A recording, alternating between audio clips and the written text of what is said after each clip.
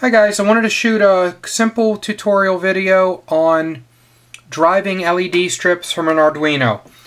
An Arduino, I mostly light model kits, and model kits are great to light. The Arduino is a great platform if you need effects, but one of the problems is when you want to drive something other than a standard LED, it's a little more difficult. An Arduino can output 5 volts on a pin. This is the fade demo right off of the Arduino environment that I have loaded here. I'm hooked into pin 9, which is a PWM pin. This works digital the same way. I am running an LED with a 330 ohm resistor, and I'm just letting the demo run, fading up and down. Now here in the background, I've got an LED strip. This LED strip in this particular case can run anywhere from about 7.5 volts to I think 16 volts. For this demo I'm going to run it at 12 volts. As you see on my power supply, it's dialed in 12 volts. And by the way, I am running dual powers here.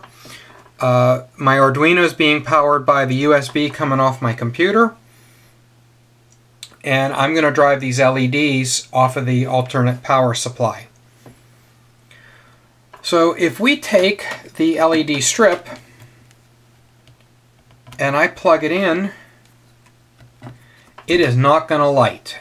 I'm only getting 5 volts out of this Arduino pin. That is not enough to light up these LEDs. So we'll disconnect that, and for right now I'll just drop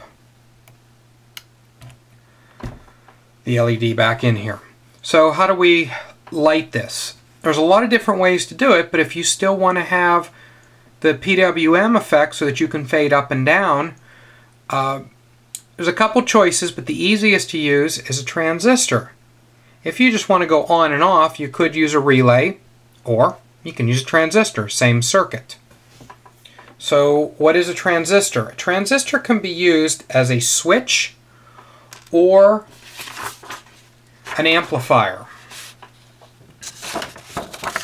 This particular transistor that I'm going to talk about is a general use transistor, a PN2222A. Has 3 pins on it, a collector, a base, and an emitter. And we'll talk about what those mean. I'm not going to go into all the math in this video of how you size the resistors that I'm going to talk about here, but there's a lot of videos on YouTube that delve into this a little more in depth, and probably with people that understand the math a lot better than I do. I've used some basic equations and I arrived at something that's working for me using up to about 2 to 3 feet. I think I have 3 feet in one kit of LED tape. So here's the circuit we're going to build. We got the Arduino here. We have pin 9. Now this is going to go through a 1K ohm resistor. It's going to go to the base leg of the transmitter. I'm going to have my alternate voltage source of 12 volts coming into my LED strip. On the negative of the LED strip is going to go to the collector. Now it's really important that when you're dealing with transistors, your load is on the collector side of the transmitter. The emitter side of the transmitter is just going to get connected to ground. Now what's going on here? There is current flowing across from the collector to the emitter. That current is a ratio based on the current that's coming in through the base.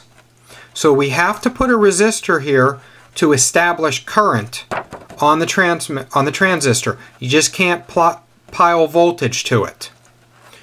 You need to establish current. A 1K ohm will give me up to, it'll give me well over what I need to drive this circuit.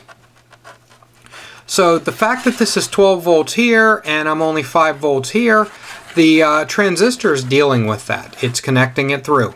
Now, I'll be honest here, this is hardwired. You have higher voltage here than what the Arduino is supposed to have. Something shorts out, you could fry your Arduino. But this is general circuitry, and you'll find this, if you go look at this on the web, you'll find other people doing this.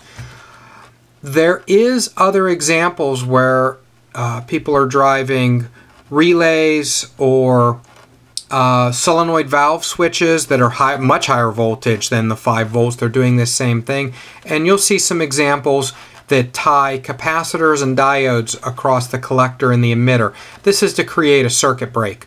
I'm not going to do this in this demo. My LEDs don't have the same type of bounce when you're dealing with something with a coil in it, but we're going to keep this a nice simple circuit. Now, when you're dealing with transistors, you have to watch the packaging. You see, this has a flat on one side, curved on the other. If we look at the diagram,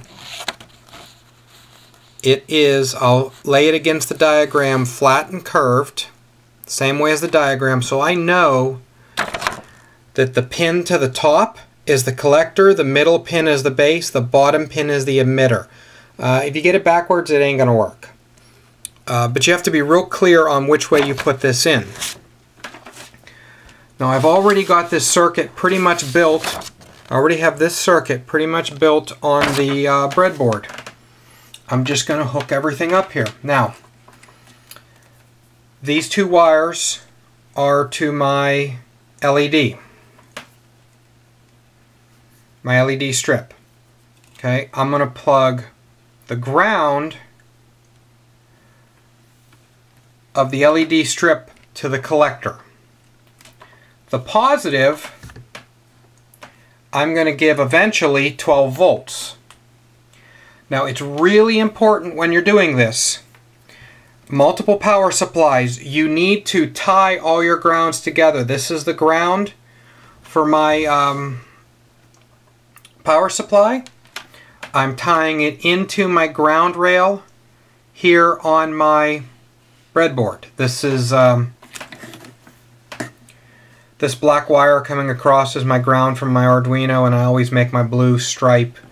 I don't know how well that's coming out on the video, but I always make my blue stripe the ground. So we're going to move the white, just disconnect the LED. I'm going to move it over to the base resistor. On the emitter, I have the emitter tied to ground. So the collector is tied to the negative of the LED strip.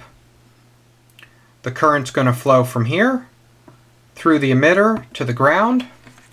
Last connection is to give 12 volts to my LED strip.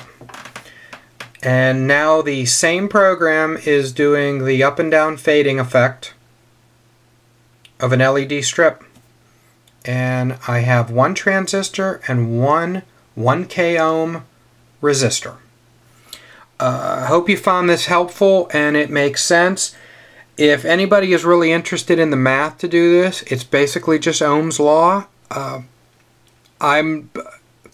I could do the demo, but there's a lot of guys that explain it much better on YouTube. There's a couple great videos out there on how to work with transistors and MOSFETs, which is a different type of transistor.